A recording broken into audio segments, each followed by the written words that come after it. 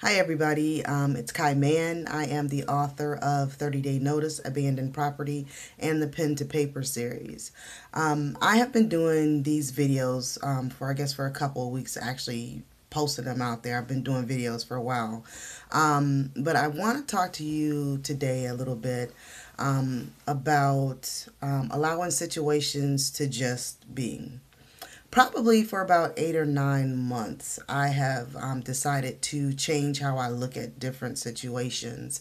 And it's because in the past, I have gone into situations with preconceived notions of what I thought it would be based upon how the atmosphere of the room, or not so much as the atmosphere of the room, but how I perceive people or the situation. And it was not always in a good light.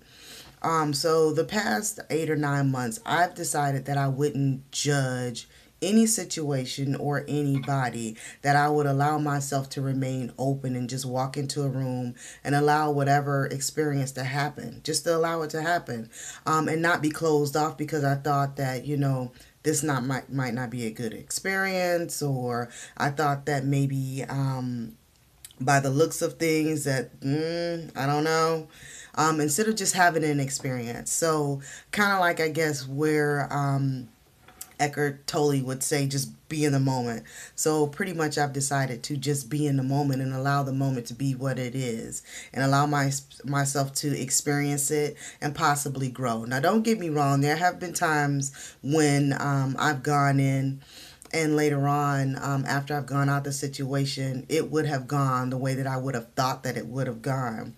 But there are more times than not that it has not gone the way that I would have thought that it would have gone.